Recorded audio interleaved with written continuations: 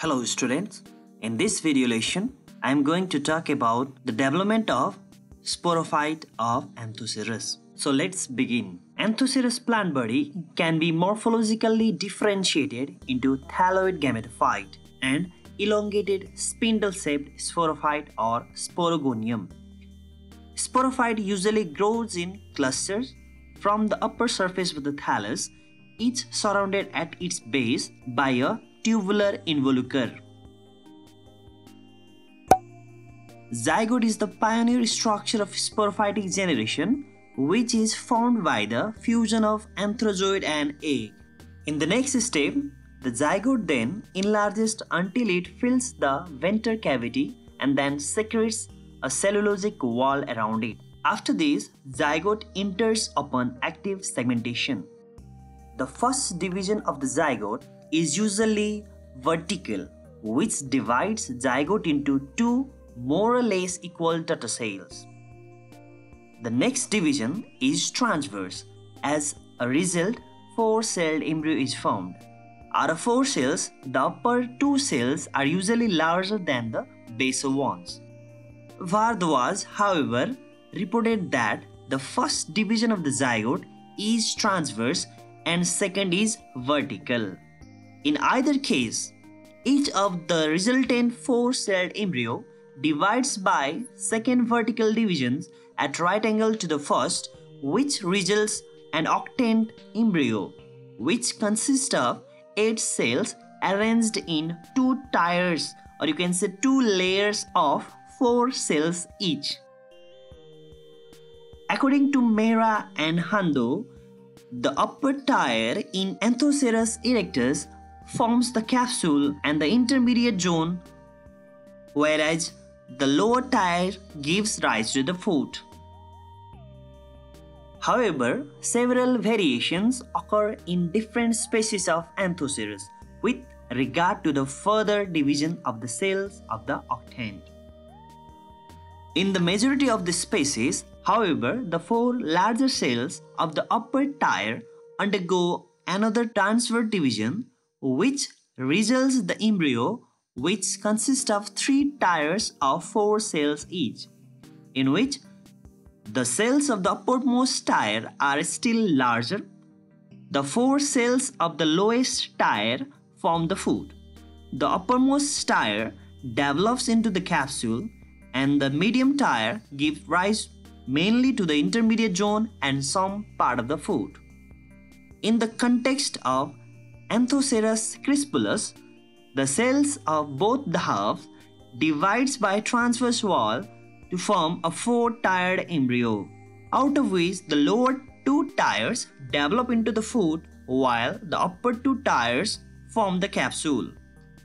Now let us discuss the development of food. The cells of the tier, which is destined to be food, divide and redivide in all directions to form a rounded mass of parenchymatous cells. The foot is broad, massive, and like an inverted cap.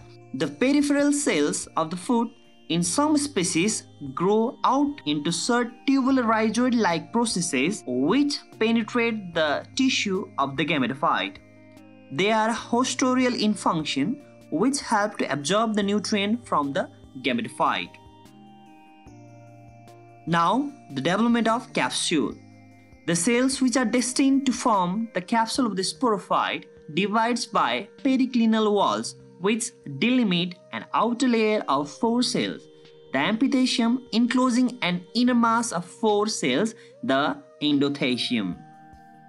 From the entire endothecium originates the sterile tissue, columella, which in young capsule is made up of 4 vertical rows of cells, while in the older capsule it consists of 16 vertical rows. The cells of the epithelium soon divide periclinally to form an outer sterile layer of zygote initials and inner fertile layer of sporogenous cells, known as the archisporium. The zygote initials layer divide by periclinal walls to form capsule wall, which is 4 to 6 layer thick. The outermost cutinized layer of the capsule wall is known as epidermis, which also develops stomata at various places. The cells within the epidermis are photosynthetic, which encloses intercellular spaces. The photosynthetic tissue communicates with the exterior through the stomata. The archaeosporium, when young, overarches the rounded apex of the columella and gives the appearance of a dome. The cells of the archaeosporium can easily be distinguished from the sterile cells of the columella by their denser protoplasm.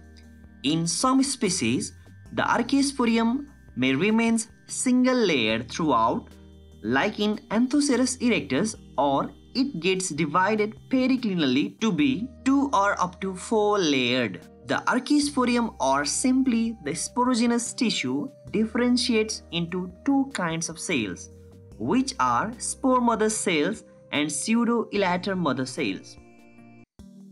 Spore mother cells develops into spore, whereas the pseudo-elater mother cell develops into pseudo-elaters. Spore mother cells are the large cells which may be oval to spherical in form, each of which contain a granular, denser cytoplasm, a distinct nucleus, and a chloroplast.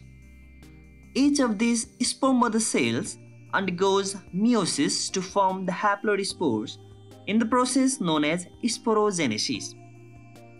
Pseudo-elater mother cells are slender, sterile cells with small nuclei.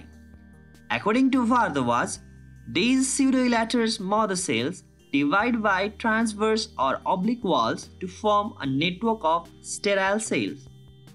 And at the time of dehiscence, the network breaks up into 1 to 3 cells pseudo-elaters. The apical growth of the capsule ceases with the establishment of the archaeosporium, columella, and the wall region. Further growth of the capsule is by the activity of the basal intercalary meristem in the intermediate zone. It continuously adds new cells at the base of the capsule, which become progressively differentiated into the columella, the archaeosporium, and the capsule wall. Consequently, the dehiscence of the capsule extends over long periods. The sporophyte of Anthoceros continues to live as long as thallus lives.